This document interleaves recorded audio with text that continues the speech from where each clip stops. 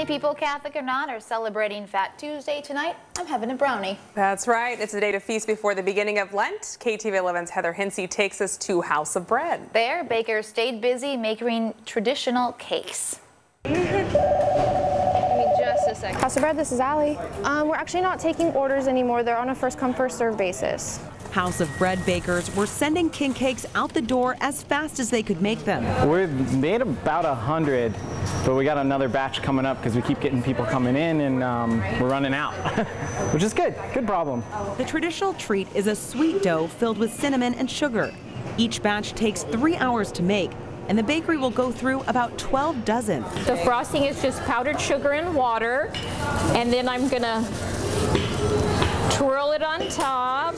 Owner Gina Baldivez sprinkled on the finishing touch. Purple for justice, green for faith, and gold for power. And you do have to be quick with the sugar, or it's gonna harden up on you and then it's not gonna stick.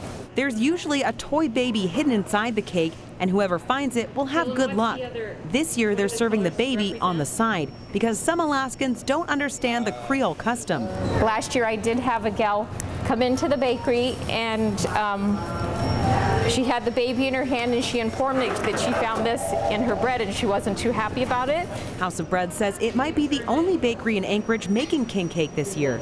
Customers were glad they could still find their Mardi Gras must-have sweet. I visited New Orleans and I got to experience the culture, and so it's fun to bring a little piece of that back and to have a little New Orleans kind of fun here in town. And people see it on the sample board and they get so excited to see the colors, and it's a sweet bread and they love it. It's a fun way to bring a little bit of Louisiana to the last frontier.